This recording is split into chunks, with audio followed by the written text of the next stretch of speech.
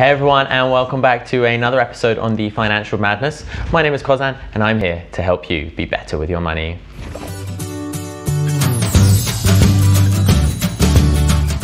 Credit cards.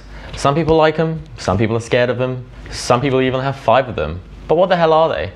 In this video, I'm going to give you everything that you need to know about credit cards. I've split this video into sections, so we're going to be looking at what a credit card actually is, the benefits of having a credit card, the different types of credit cards that are available on the market, how to be eligible for one, and the do's and don'ts of getting a credit card. So let's get on with the show. So what is a credit card? A credit card is essentially a piece of plastic that allows you to borrow money from a bank or another lender. Unlike a debit card, which you probably have, this is where you open up an account with a bank, you put your own money in there, and you use your debit card to access that money. A credit card is slightly different. You use the credit card to access money that is the bank's, and you promise to pay back the bank at a later date. Now let's look at some of the benefits when it comes to getting a credit card. One of the benefits is that you have free protection for any purchases from £100 to £30,000. This means if something were to go wrong, it is the credit card company that is responsible for reimbursing you your cash. Things that can go wrong can be situations like a company going bust, you purchased something online that never showed up, or you've been sold something that has been misrepresented. It's important to note that the protection still counts even if you use the credit card to only pay a proportion of the purchase. For example, say I bought a sofa and I paid a down deposit of £75, and then I paid the rest of the sofa in cash, which worked out to be £300.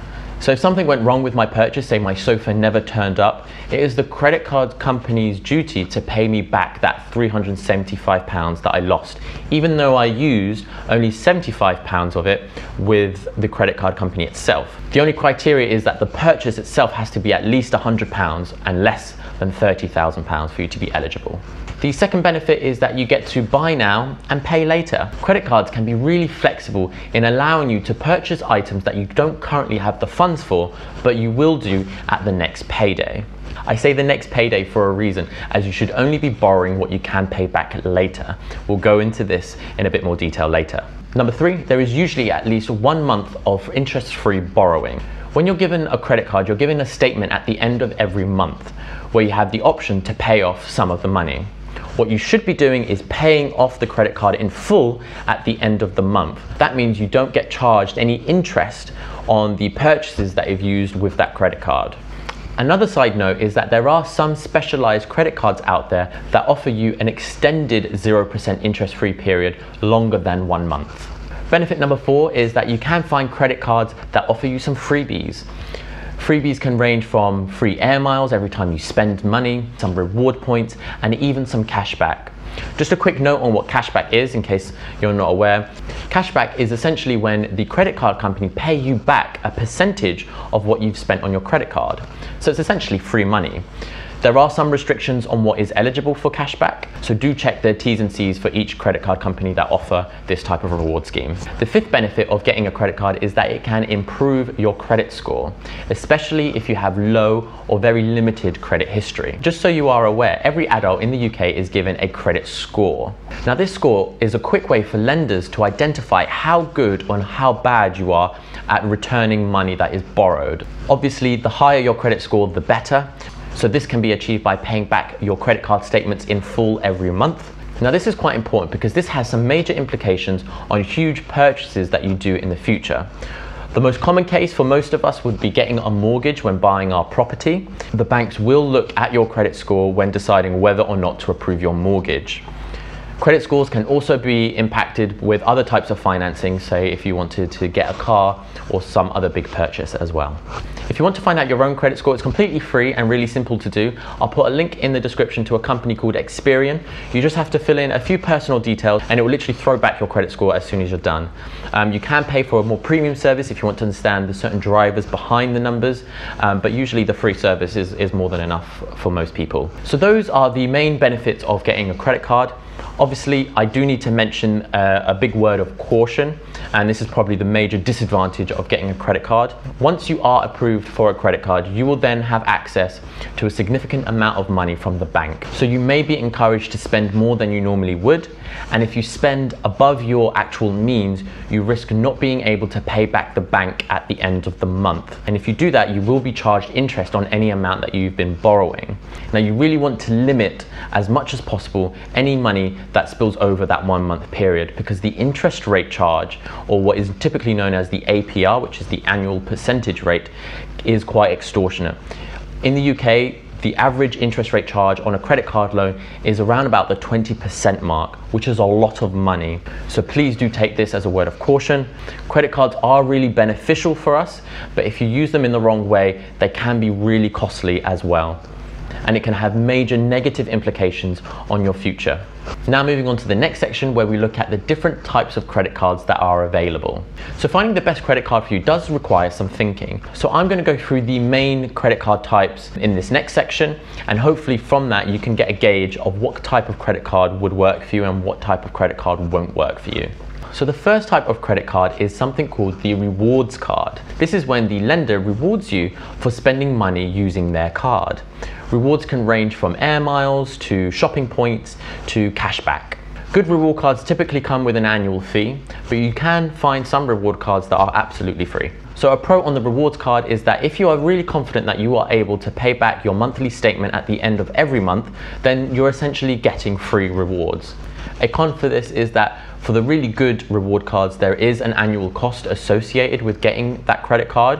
So you do need to work out whether the benefits that you're getting outweigh the cost of getting the credit card. So the second type of credit card is something called the credit building card. Now this is really good for individuals with really poor credit history.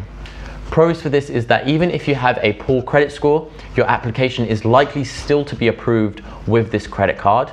And once you get this credit card, if you're able to pay off your monthly statement in full at the end of the month, you'll be able to start then rebuilding your credit score and regaining the confidence from the lender that you are responsible when it comes to borrowing money. A con for this is that the interest rate charged on these cards are typically the highest compared to all the other credit cards.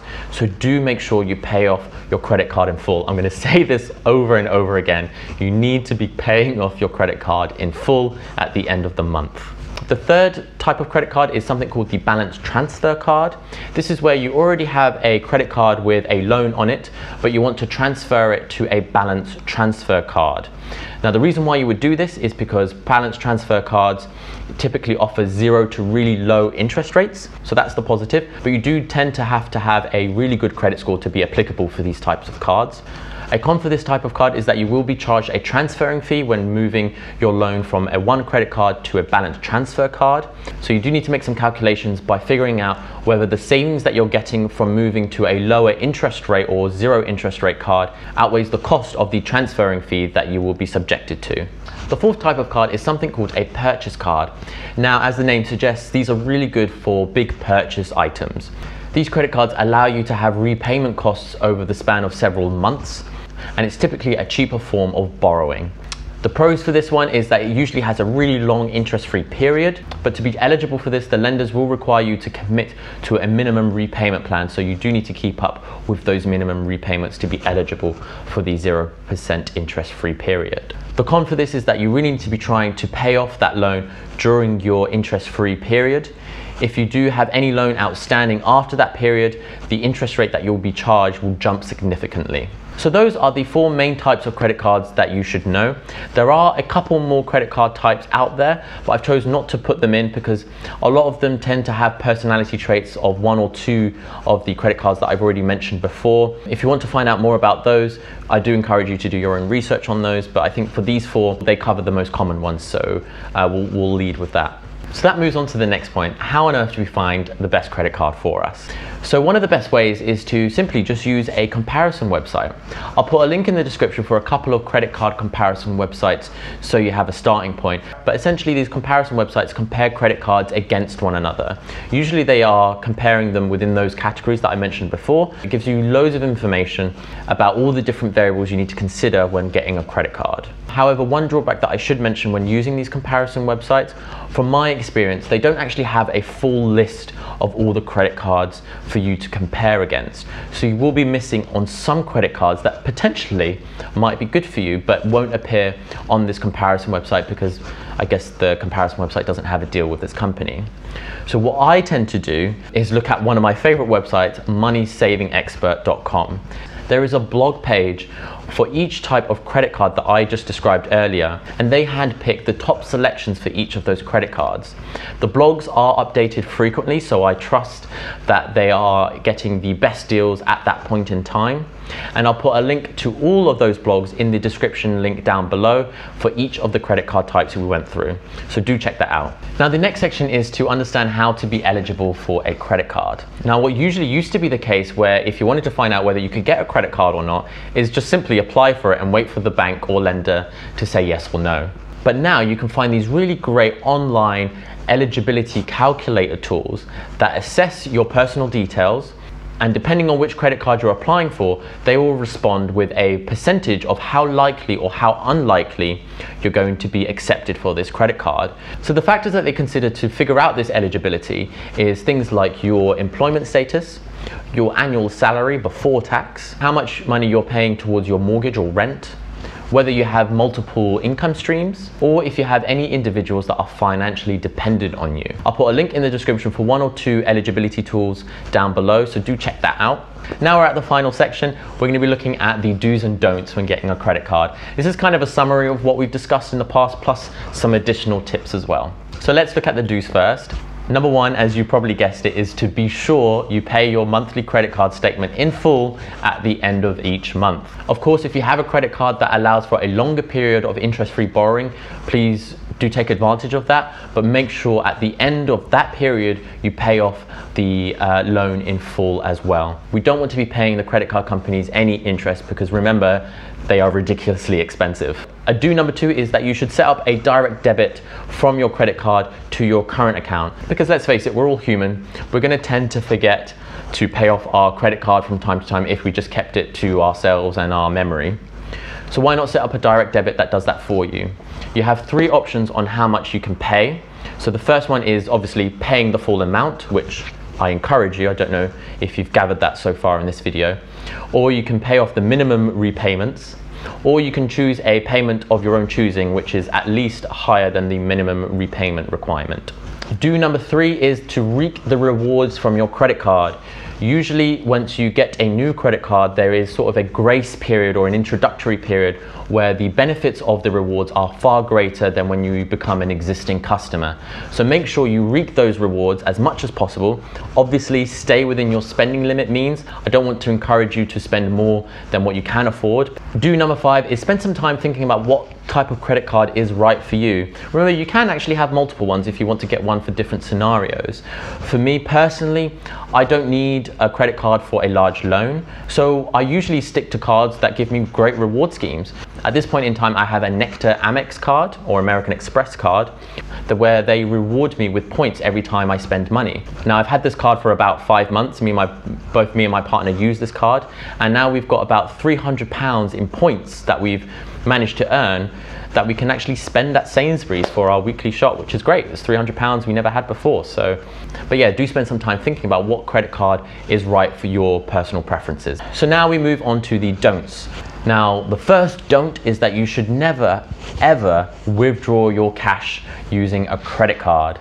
In most cases, when you withdraw cash, the credit card company will start charging that cash interest as soon as it's been withdrawn from that cash point. You don't get that same 1 month grace period of 0% interest if you chose to use your card in store by purchasing something on the card machine. The second don't is that you should never spend above your means. Only borrow what you can pay back later. I just want to show you a quick diagram provided by Money Advice Services on how expensive it can be by just taking out £1,000 on your credit card. So in this example, it reads that you have a £1,000 outstanding balance on your credit card. You are being charged an 18% interest rate, or APR rate, and that you're no longer using the card. So that £1,000 is going to stay the same. We're not spending any more money than we will at this point in time. So it's given us two examples, one where we pay £30 a month in repayments and the other £100. As you can see, with the £30 repayment plan, the total interest that will be charged is £353.